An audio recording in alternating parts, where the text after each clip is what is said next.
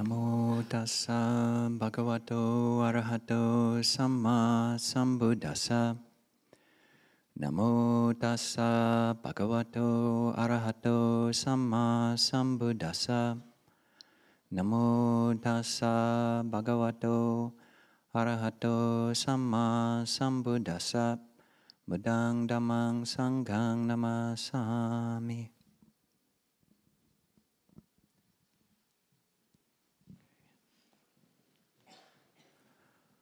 I thought it could be nice if we do another chant together for anyone who's inclined. This is on page 41, the Reflection on Universal Well-Being in English.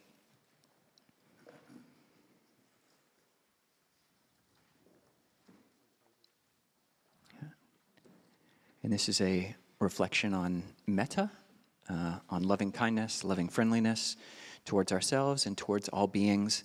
And then it expands just from the wish of metta, this loving kindness, to what's called the three other Brahma Viharas, or divine abidings, these mature emotions of loving kindness, the first.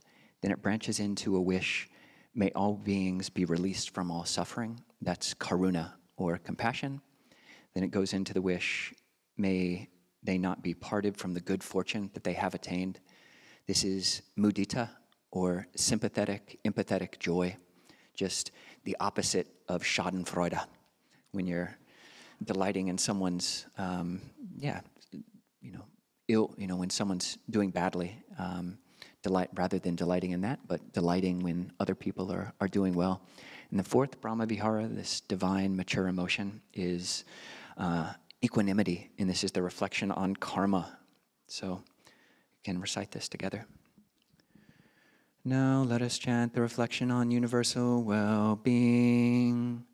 May I abide in well-being, in freedom from affliction, in freedom from hostility, in freedom from ill will, in freedom from anxiety, and may they maintain well-being in myself. May everyone abide in well-being, in freedom from hostility, in freedom from ill will, in freedom from anxiety, and may they maintain well-being in themselves. May all beings be released from all suffering, and may they not be parted from the good fortune they have attained. When they act upon intention, all beings are the owners of their action and inherit its results. Their future is born from such action, companion to such action, and its results will be their home. All actions with intention, be they skillful or harmful, of such acts they will be the heirs. Okay. So a really beautiful chant. Again, has been chanted since the time of the Buddha. The Pali words for that, which are on the opposite page, have been chanted by monastics since the time of the Buddha. And this sense that they're mature emotions, emotions that people who are mature and wise are able to see in themselves, cultivate in themselves. These are very, very important. So this past Thursday, most people will know, was Halloween. It was Halloween. And you might not know this, but Halloween is the single day of the year when a monastic is most likely to be asked the question statement, "What are you supposed to be, a pumpkin?"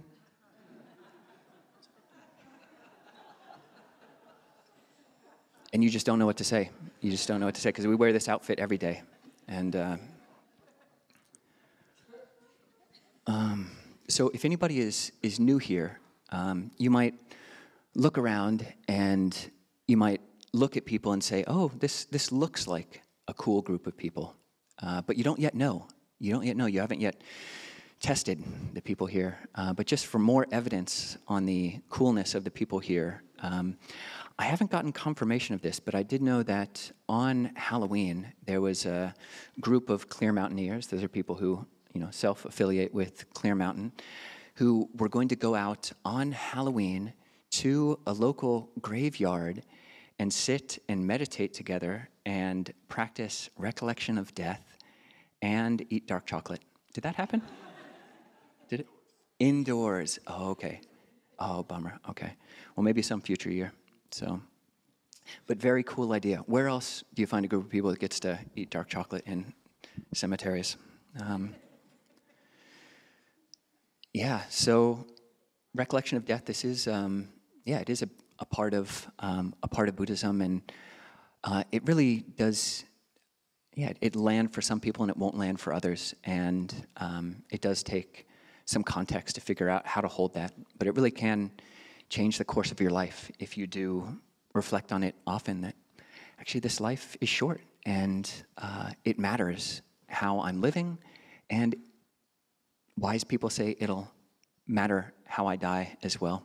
So I know one monk, actually Ajahn Kovilo, he did this particular reflection on aging, sickness, death, and separation and karma, the same reflection on karma here. Every day when he was getting his PhD in physics from Berkeley, and pretty much it led him more and more in the direction of a Buddhist life. It's a profound question, and finding answers within can really surprise you in the direction it'll take you, and your kindness, your capacity for kindness, and the way you live your life. So, having touched on this past week, I did feel like it would be important to touch on this coming week. And every so often, we do teach people some Thai words or some Pali words. And would like to introduce a Thai word, which is also a Pali word, which happens often, which is karuna, which in Pali means compassion. And it can mean compassion in Thai, but it can also mean please, like please. So karuna, please, if everyone can hold each other in this really beautiful space of loving kindness and friendliness and spaciousness. This is going to be a contentious week. I think everyone here is, I think we're all fortunate to be in a place where we can see, at least on some level, the value of spaciousness and kindness over dogmatism. I won't go into politics because there's a list of 32 different things which a deep practitioner of the Dhamma, the Buddha said, should not talk about so directly. One of them is Raja Kata, so talk about kings or talk about ministers, and so that's basically politics. That wasn't the best mouth noise, but trying to indicate that, not really leaning into that, because as a Sangha, as representatives of the Buddhist teaching, we don't want to get sectarian or partisan and be able to speak to everybody about dukkha, about suffering, unsatisfactoriness, and specifically how we cause ourselves to suffer and how we cause other people to suffer. And that can be fully figured out. That is what enlightenment is. It's fully figuring out the aspect of suffering which we cause ourselves, knowing fully how we do that, and then fully disengaging from that process and no longer doing those things which lead us to suffer ourselves. So, and then being a beacon or a light of that into the world. So won't talk about politics, but would like to perhaps speak about a few useful Buddhist principles for relating to talk about talk about politics or talk about that whole realm of society with which, like it or not, the whole world is kind of aflame with views and opinions about the whole range of ideas about what's right and wrong in a political sphere. And so the Buddha, though he wouldn't specifically endorse one particular party or over another, he did speak directly to kings and ministers about aspects of the heart. Some useful things to consider.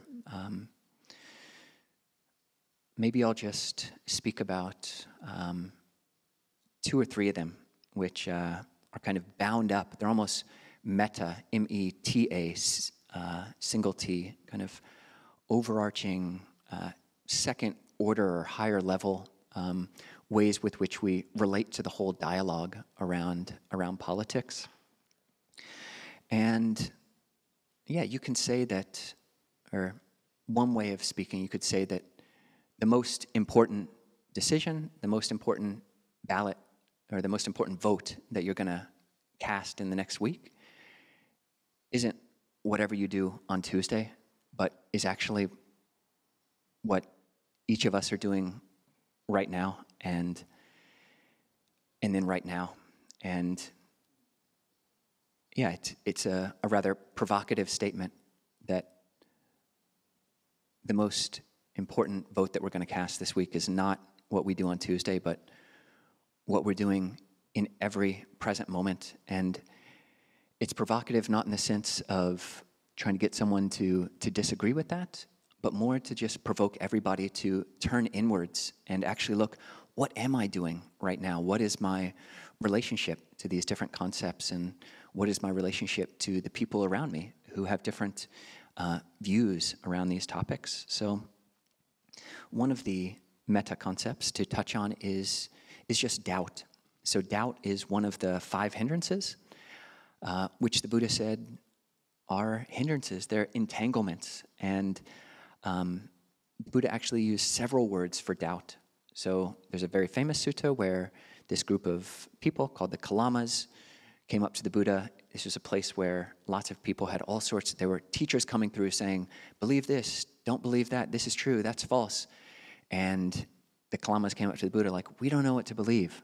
What do we believe? Some people say this, other people said that. And the Buddha says, you're in doubt about doubtful matters. And that's very much the case with political dialogue. And there is, a type of doubt which is really just reflection. But the type of doubt which is a hindrance is that doubt which has no end. The type of doubt which, no matter how much you doubt, will never lead you to an end of doubting in that way. It's basically a self-referential, siloed way of thinking, which just leads to more and more suffering. It just does not lead you the way out. So you start to have more and more of a feel of what that is. What way of thinking just has no end. It's just proliferation. Just as there's arms proliferation, one side increases their weapon count and the other side increases their weapon count, and just the views and escalation just continues without end, mutually assured destruction.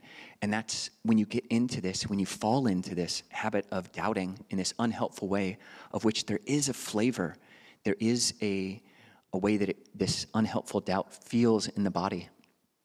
When you feel the tenseness and the us versus them mentality that's coming up, then what Buddhist meditation, or really any kind of meditation, can allow us to do is to get some remove. Actually, okay, I'm tensing up physically, I'm tensing up mentally, I'm tensing up doctrinally, and I just really need to chill out. It's not good for me, and it's not good for the people around me who I care about. So that's one skill that we're training in and learning how to do in meditation, is just regardless of the accuracy, correctness of whatever I'm thinking about. I could be totally right about something, but it could be totally unhelpful. And when you realize that, then you have to see the usefulness, the utility of being able to disengage from that way of thinking, to be able to soften around it and just say, okay, I'm going to put that aside. This is just a loop of unhelpfulness.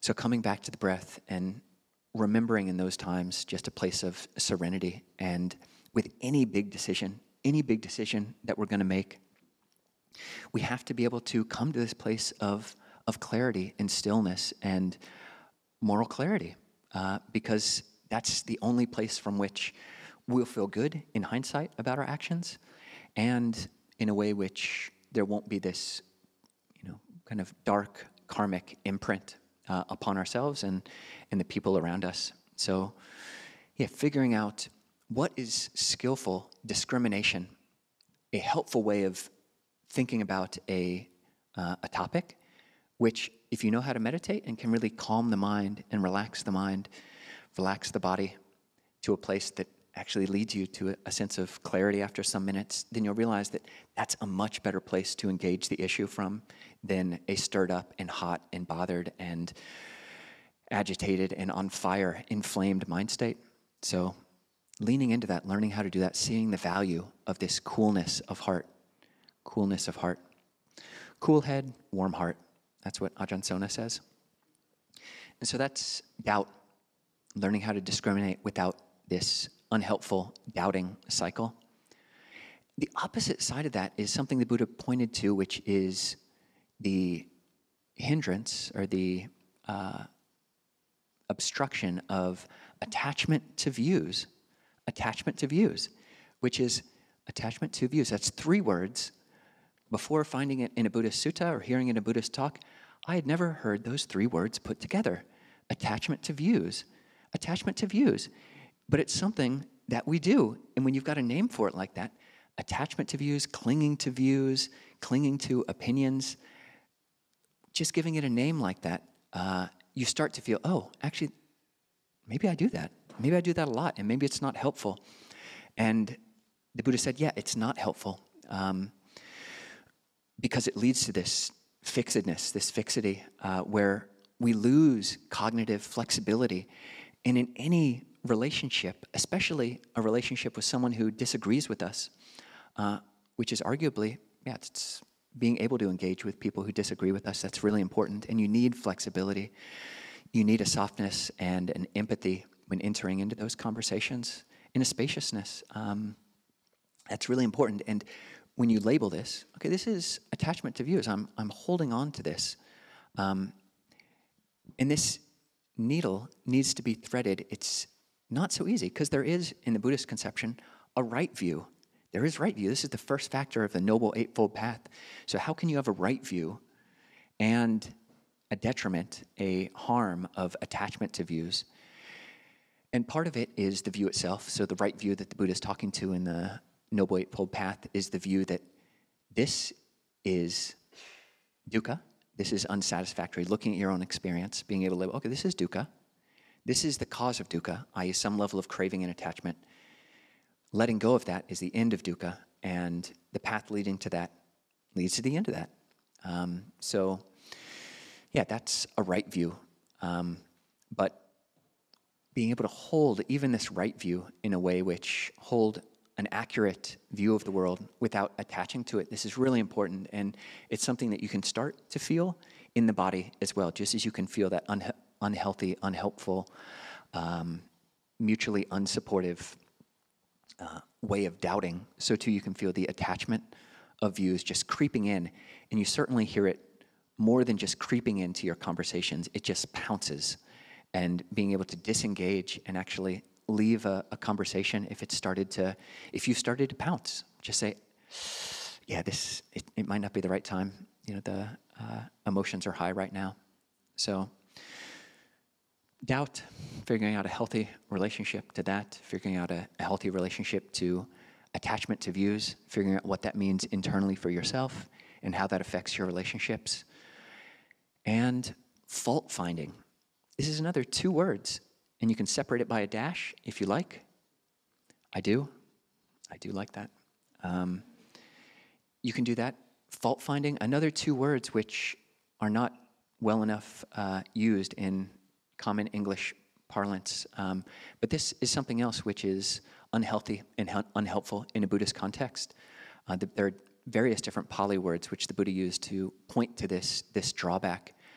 One of them is uji, which literally means you're overthinking, or you're thinking into this, you're cogitating into this a bit too much, and you're faulting other people. And the Buddha very bluntly says, he's got this very cool sutta, this very cool discourse, where he's talking about different types of powers. So most people, if you've been around Buddhist circles for a while, you might be familiar with the 5 spiritual powers of confidence, of mindfulness, of concentration, of energy, and of wisdom. So those are the common balas, these 5 spiritual powers. But the Buddha also talked about other types of powers, like the power of blamelessness. And in this kind of cool sutta, he talks about several other types of powers. He says that the power of a baby is crying. And that's true. That baby starts crying, you don't do anything, especially if you're on an airplane. Oh my gosh. And the Buddha said that the power, get ready, the power of a fool is fault-finding. Oh, Buddha, way to go. So good, so good. The power of a fool is fault-finding. And it's a very noteworthy aspect of Buddhist morality, that it's not just about the rights and the wrongs. We recited the 5 precepts, which are really beautiful ways of living in the world. And when you live in a culture, a subculture that values these, like myself and like many people here, myself having lived in monasteries for almost 20 years now, they're very safe places. I never think that it's a place where basically everyone, you can assume that when someone's talking to you, they're telling the truth. It's a very safe place and a very unique place in the world. These are very beautiful virtues instantiated, but you need to watch out. The Buddha says in the Maha-Asapura Sutta, he says that you need to base these ethical principles on a sense of not raising oneself up and disparaging others. So it's not true Buddhist morality just refraining from killing. But if it's not Buddhist morality, if you don't kill, but you do extol yourself and disparage others for killing. So you need to have this moral humility that says, the Buddha, it's not about self. It's not about creating a me who's the best moral guy ever. I have not killed anything, or at least I've been trying not to kill anything for however many years you've been doing it. I haven't been stealing, and I'm the best for that. I haven't been doing sexual misconduct, and I'm great, and everybody else who does that is the worst. You really need to see yourself, see how you do that, how you create this sense of moral superiority, and not do this. This is a foundation of Buddhist ontology, of the way things are, is that these truths of dukkha, unsatisfactoriness, the truth of impermanence, everything is impermanent, and everything is not self. And this is the one especially where you can put a question mark behind that. Is there anything that's self in the world?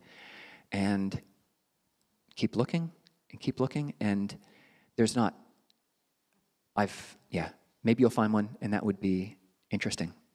But this is a basis of Buddhist morality as well. You don't want to build up a self, even if it's a really good self. Even if it's a really good self, you don't want to create this moral hierarchy in your mind that you're totally fixed to and really, truly believe in. So these principles, figuring out how to doubt without being a slave to doubt, figuring out how to have a view without attaching to views, and figuring out how to not be a slave to fault-finding, to have a very clear sense of moral integrity and sense of what causes harm to oneself and to one's immediate surroundings. And the saddest thing about living an immoral life, is that you are most likely to hurt the people who are closest to you and who you care about most, just because you're most interacting with them. And that applies both to the gross harms that you're avoiding by keeping the 5 precepts. You're certainly not killing or stealing, sexual misconduct, lying, but also the realm of speech and just how you're relating to the people around you. So just say karuna, just please, everyone. I hope you can all hold very, very big hearts, because that's mature. You've come across these really wise teachings from the Buddha, and they're advocating a sense of spaciousness. And not everyone hears that. So many people hear an encouragement to just the opposite. You need to more and more drill down into how I'm right and everyone else is wrong. This is a stock phrase in the Pali Canon where the Buddha makes this statement about some people think only this is true and everything else is wrong. Whereas a practitioner doesn't fall for that. You just don't fall for that line of thinking. So, yeah, karuna, please, everyone, see how these different types of attachment and fault-finding just hurt yourself and hurt the people around you. And please have a very spacious and warm, cool head and warm heart week, and maybe end the talk there. อันธรรมยังธรรมคาถาสาธุการังทดามาเซสาธุสาธุสาธุอนุโมทามิ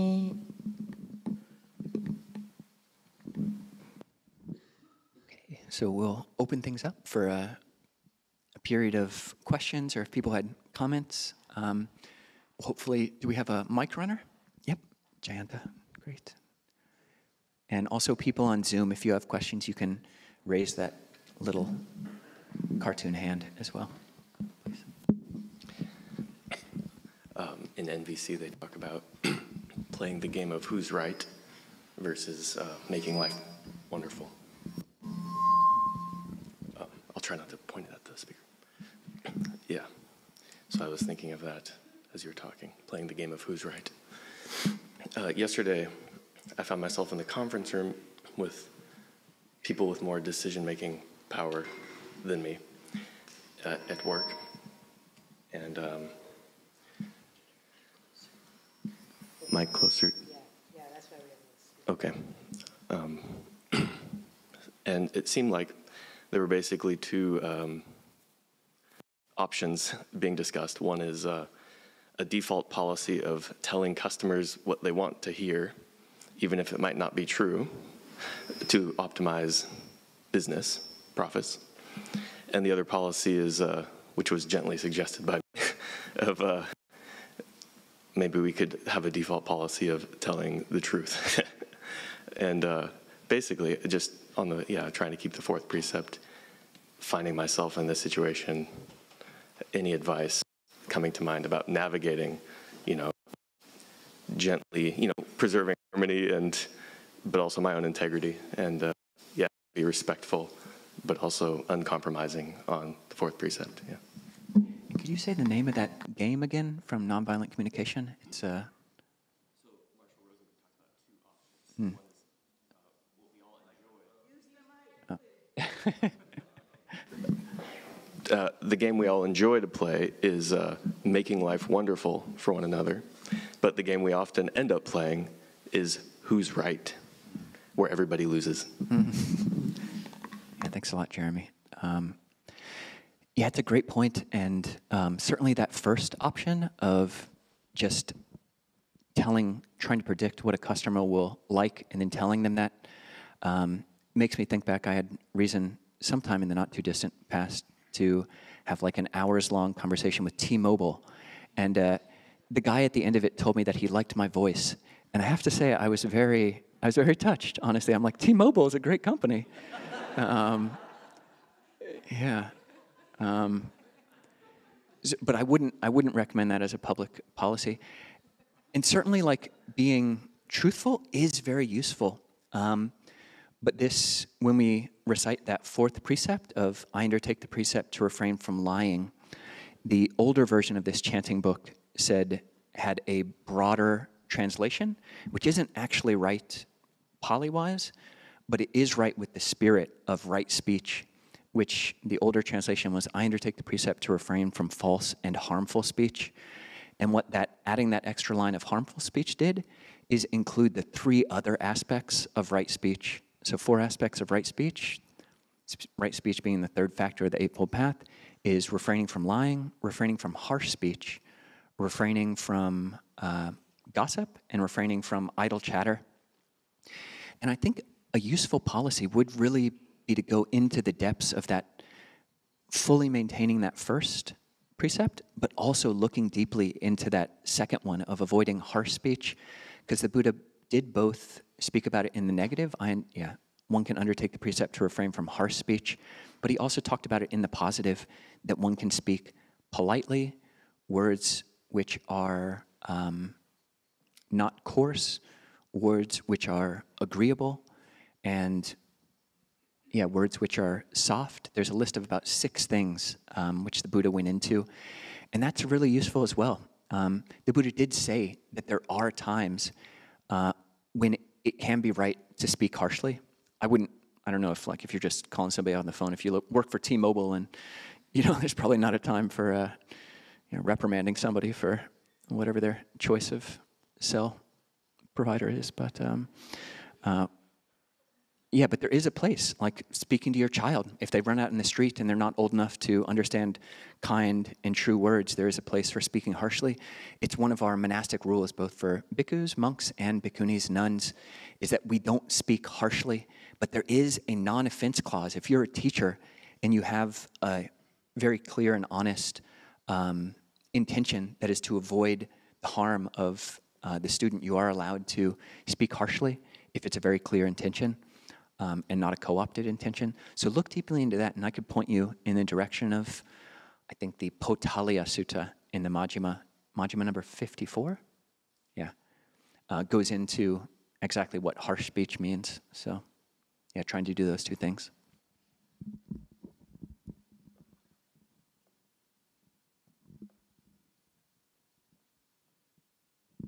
Please. Fault finding. It seemed to me that looking at myself, honestly, I do what I think you're describing as fault finding, but I feel like I'm doing it to understand and to gain maybe some insight or wisdom. So maybe it's a semantics of what is fault finding, but could you clarify fault finding looking at yourself? Yeah, it's a very good point. And Pali words are better because they can be extremely valence towards the wholesome or towards the unwholesome. So here, the type of fault finding that you're seeing, i.e. being able to see faults, being able to have the discernment, that's an aspect of wisdom or panya, being able to discern accurately, having the critical mind that can accurately see. That would be unhelpful. This would be helpful. This would be harmful. That would be unharmful. That is wisdom. That is growth on the path, being able to do that. But the compulsion to not be able to control that and just to have it bleeding out onto the people around one in a way which is out of control and harmful, which unfortunately might even be the norm in many societies. So it's one other place it comes up in is in our rules. We have a rule that we have 30 rules specifically about table manners. So one of our table manners is that I will not look at another monk's bowl what they're eating out of with a fault-finding mind. So that's the type of mind you're avoiding is this judgmental. I think judgmental is a good word because in English, you can kind of discern, this is a judgmental mind. And when you actually look at it, there's definitely a place for judgment, discernment in a Buddhist context, in a wisdom context, in any kind of intelligent life, is to have judgment, to make judgments, but being judgmental is unwholesome. And I think that's what is good to be able to flag, oh, this is judgmentalism, and I'm trapped by it. Actually, I'm seeing the world through boiling water. Everything that I see right now, if it's remotely negatively valenced, I'm going to hate. That's why we say in a monastery, you don't admonish someone before the meal because we're hungry, and you don't admonish people the day after the all-night vigil because we're tired, and we're likely to be biased in how we're seeing the world. We see through our own pain kind of biases how we see the world. So is that helpful?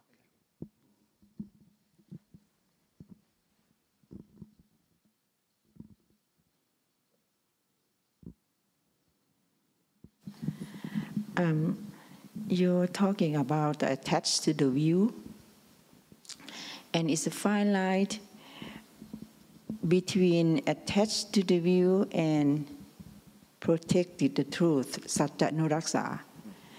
So it's sometimes it's very close to that.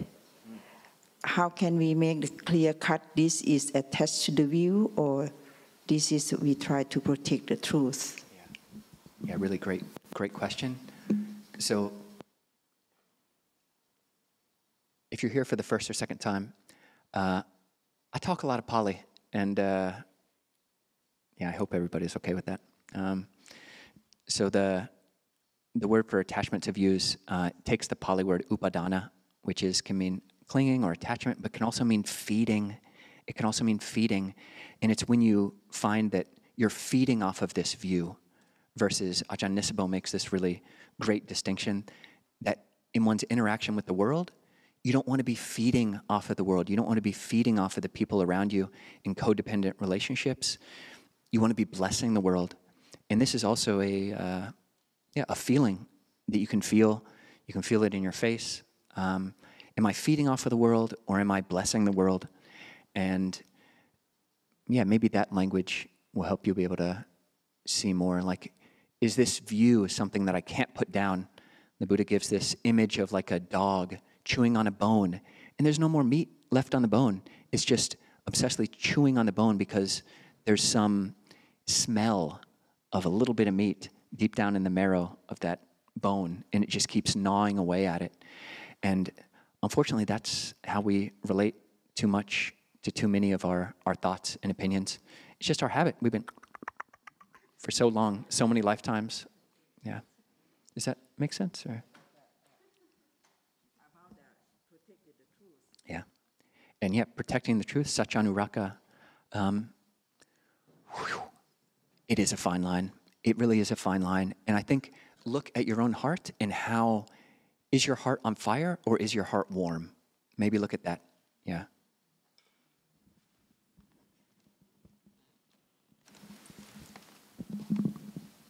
Ajahn, thank you for the beautiful talk. I have a question. So you mentioned that the power of a fool is fault finding, and then I remember the Buddha, some disciple of Buddha asked, what is the best blessing of all? And then the Buddha mentioned not to associate with fools is the best blessing. I'm coming from my memory. So could you please tell a little bit more about fools according to the Buddha? So I'm asking this question so that I do not become one and try to protect myself from the ones. Sir. What other fool-related things comes to your mind? Thank you. Yeah, there's a lot of foolishness. But one very useful thing, is mentioning this truth of not self, that you always need, when the Buddha will talk about self, he will use first-person pronouns, third-person pronouns, he, she, they, you, me, talking about himself and talking about others, just because that's how all of us pretty much all the time see each other and relate to the world. But he will also talk about fools or wise people. And what is a fool? A fool is someone who repeatedly acts in foolish ways, speaks in foolish ways, thinks in foolish ways. So there's, at the beginning of the Anguttara 3s, 3.1 through 3.10, the Buddha defines fool in different ways like this. The Buddha, a fool does blameworthy actions by body, speech, or mind. So I would recommend looking there, and always yeah, really, if the Buddha does speak like that, that is the sutta on the highest blessings. The first thing that he mentions as a highest blessing is avoiding those foolish ways, which is a very euphemistic, very kind English translation for don't associate with fools, don't hang out with fools, is the Pali. But you really do need to read into that people who are acting foolishly, so realizing that he's always talking about actions that we and other people are doing, so not doing those ourselves. And yeah, if someone, and we're all a mixed bag of foolishness and wisdom, and inclining towards, leaning towards making friends with the parts of ourselves that are the wise ones. Yeah.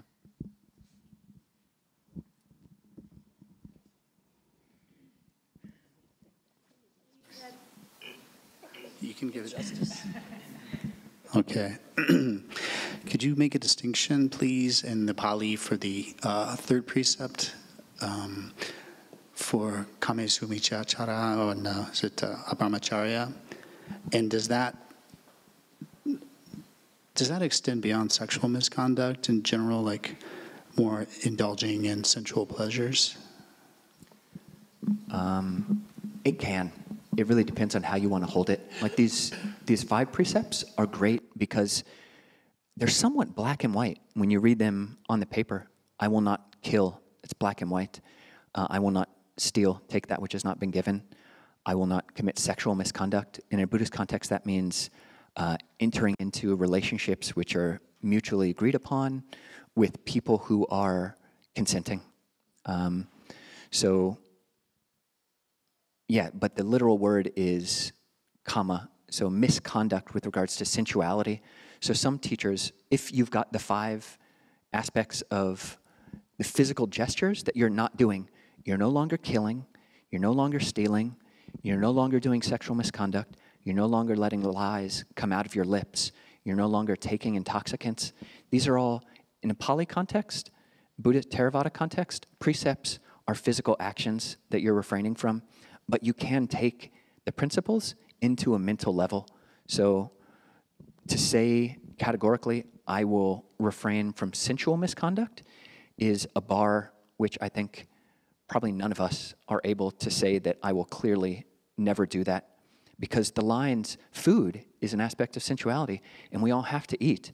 And when do you cross that line of it being misconduct? Maybe that's clear for some people, but it's not clear for a lot of people. But getting more and more clarity around that, like, when is this misconduct with regards to sensuality?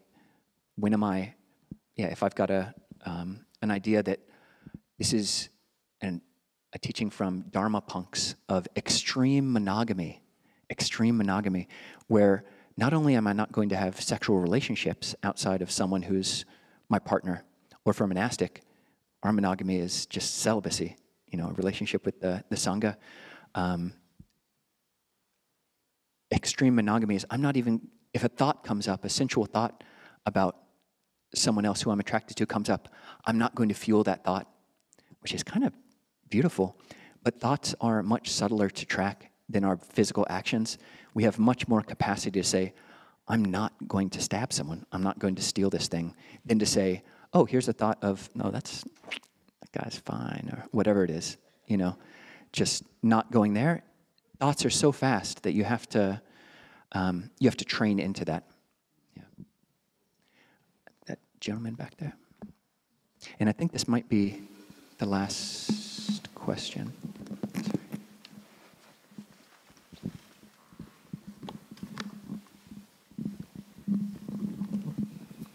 So you were talking about moral hierarchy, and like there's a lot in the spiritual community that claim spirituality but don't live it in the day-to-day. So how do we avoid this trap? It has complete more and more integrity.